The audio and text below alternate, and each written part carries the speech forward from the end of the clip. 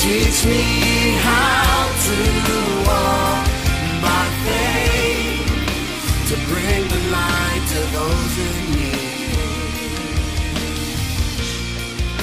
A living sacrifice I want to be, to bring you glory and faith like me. What does the Bible say about sadness? We live in a time where we do almost everything we can to be the opposite of sad. We will do almost anything to be happy. This is not a new thing. In fact, if you read the American Constitution, it says that it's for life, liberty, and the pursuit of happiness. You know, we really want this idea that we want to live happy lives. There's nothing wrong with that. But then what do we do with sadness? Because some people are sad a lot. Maybe you're one of those people. Maybe you have good reason to be sad. We're going to be talking about that today, and what the Bible says about it, and what we can do about that. Heavenly Father, as we look in this area, let us have a very balanced approach to this. I'm sure don't have all the answers, and this is one of the more difficult emotions of how do we deal with this. There's no easy on or off. I want this as often as I can have it. What can I do? Or I never want to have this, and how can I avoid it? Now, this one's a bit of a challenge. May you give us great wisdom and discernment as we look at this, and may we be able to grow more into the measure of Christ. In Jesus' name I pray. Amen. So just to explain what is sadness, sometimes you can just call it like your heart's heavy. You're heavy-hearted. It's an emotional pain where, you know, if you're to get hit or fall down, you might have a physical pain. This is emotional pain. It's normally connected with things like you feel like you've lost something. You just feel helpless, disappointed. You've been left out, just sorrowful. It's one of the most basic emotions, and it's felt by all people. Nobody gets an escape button from this one. There's no, well, I've never been sad before. Of course you have. Everybody's been sad. Some people are rather sad regularly. Some people are sort of bluesy on a regular basis. And I don't mean depressed. I just mean they're sort of very, you go back to that word heavy-hearted. Some people are sort of heavy-hearted people most of the time. Other people are a lot more on the other end of this. But no matter who you are or where you are on the scale, you're going to be sad sometimes. And, you know, there are some difficulties with sadness. For instance, why does sadness occur? Just to put it into brass tacks, sadness occurs because of the result of the fall of sin coming into the world and the difficulties that come at that. There was not loss before. There was never going to be, well, you know, my dad died. I'm sad. I mean, I'm not depressed, I'm sad. Or a loss of a job. It just wasn't going to happen. There would have been work. You know, the disappointment of, well, I'd hoped my life would work out this way, and it just didn't. You know, there wasn't going to be that, and that despair and that hopelessness, kind of an idea that connects in with sadness, that wouldn't have been there. So sadness is either the direct result of sin or the indirect result of sin. Because there's sin and hurt and death and garbage in the world, we're sad. I mean, just a hurricane comes through and knocks over our beach house. I ain't got one, don't worry. But, you know, I'd be sad if it's ever happened to you. You're sad. I mean, who wouldn't be sad? I mean, even you got insurance. You're sad. It's not going to make you happy to go through something like that. I mean, you didn't do anything wrong. It's just, but because there's sin in the world, hurricanes happen, and difficult things come up, and homes get destroyed. Or whatever it may be. Or it could just be you sinned. You stole. You got caught. You went to jail, or you had to pay it back, and you're embarrassed, and you're sad. It could be either way, but not always. Is it because someone sinned?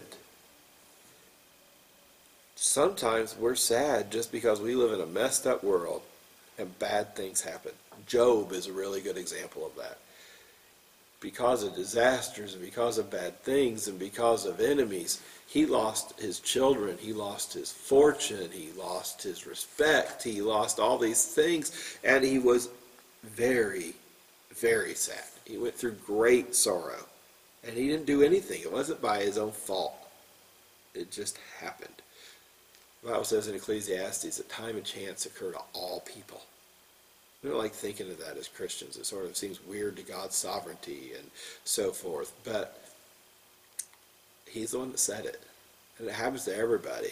And we are going to go through those hard times. And sometimes they just make you sad. And one of the weird things about sadness, though, versus, say, fear. When we talked about fear on Tuesday, and that spirit of fear, we said we're never supposed to have it. That we're to trust God, have faith, believe in Him, and not walk around in a spirit of fear. This one's a little different. Is sadness an emotion that should be avoided? No. Easy answer, no. There's nothing wrong with sadness. It's not a sin.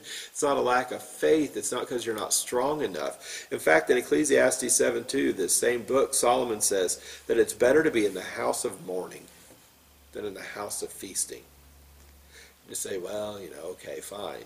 But Isaiah 53:3 says that Jesus himself was a man of sorrows and acquainted with grief. In other words, he's good friends with sadness. He spent a lot of time with sadness. He knows what that's like to feel left out, to have loss, to be disappointed, to feel at a disadvantage, to be sorrowful, to have a heavy heart. Jesus understood sadness very well. You say, what are the purposes? Why do I have to be sad? Is it just because I sinned and God's punishing me? There are 3 purposes I want to go through for sadness. One is to share in the suffering of Christ. It mentions that in at least a couple passages. For 2 Corinthians 1:5, 1 Peter 4:13, that sadness is our way of sharing in the sufferings of Christ. If you're going to suffer like Christ suffered, you're going to be sad like he was sad. My God, why hast thou forsaken me? The loneliness that leads to sadness. Or it's going to be the pain that he went through, and the persecutions and the difficulty that leads to sadness. The betrayal of one of his very closest friends, throwing him to the wolves, into the enemy, and the sadness that came through all those things. You say, I want to share in the sufferings of Christ. I want to know Christ, and I want to know the life he lived. It won't be easy. Not only to share in the suffering of Christ, but second, to glorify God and help us grow as people. It says that in 1 Peter 1:6 and 7, that it glorifies God and it makes us stronger as we go through these things and give him the glory anyways. It's easy to praise God when you're up on the mountain and very hard to praise him when you're going through the valley. And number 3, sadness teaches us to comfort others going through the same struggles we went through. You're going to see that in 2 Corinthians 1:3-5, that, through the blessings and comfort that we were given when we went through hard times, we are expected to pay it forward and go through the same kind of an idea of helping someone else that's going through the same struggles we went through. You say, but what are the practical steps? How do we apply this? What are things I can sort of take home with me so that sadness either helps me or doesn't bother me quite to the same level that it did? 1, acknowledge that God will never place on you more than you are able to bear. 1 Corinthians 10:13. That he will never, ever put on you more than you can bear. You say, I just can't handle this. I can't do it. I'm falling apart. It's impossible. It's just too much. God's already said it'll never be too much.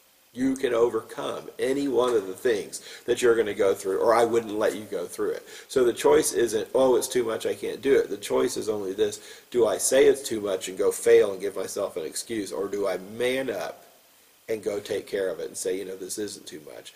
Not because I'm tough, but because he said it never would be. Number 2, believe that God is working all things together for your good in Christ, Romans 8:29. That God is working all things together for the good of those who love him, for the good of those who are called according to his purpose. That God knows how to work even our sadness into making us the person we need to be. And number 3, lastly, it teaches us to, you say, how do we work this? Well, Romans 12:12 says, be patient in affliction. When you're going through hard times, when you're going through sadness and grief and you're getting beat up, Be patient. Be patient. Do not grow weary in well-doing, for you know in due season you shall reap a harvest of righteousness if you faint not.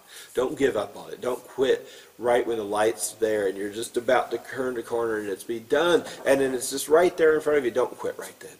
Keep pushing on. Be patient in your affliction. And you say, I want a really good take-home for this before we have our prayer and our closing song, and I'll give you one. If you've not seen the movie, the cartoon movie, Inside Out, use your children, your grandchildren, whatever, as an excuse to see it. It's a brilliant movie, and this movie talks about anger, sadness, grief, fear, vanity, and so forth, better than anything you're going to watch probably. This does a fantastic job of sort of personifying each of these things. I would definitely encourage you to watch the movie Inside Out by Disney, I think. And we watched it. It was a brilliant movie. I think this would really help a lot as you're looking at these emotions. Thank you for joining us. This is the Thursday lesson. We'll close in prayer and our song. Do join us tomorrow for our last day of the week as we look at the joy of the Lord that is our strength and that we can have in Jesus Christ. Heavenly Father, for those who are sad now, your Holy Spirit was given a name called the Comforter. I pray for those that are hurting, that are sore, that are going through hard times, that are sad, that your great Comforter will bring them peace. In Jesus' name I pray. Amen. My Jesus.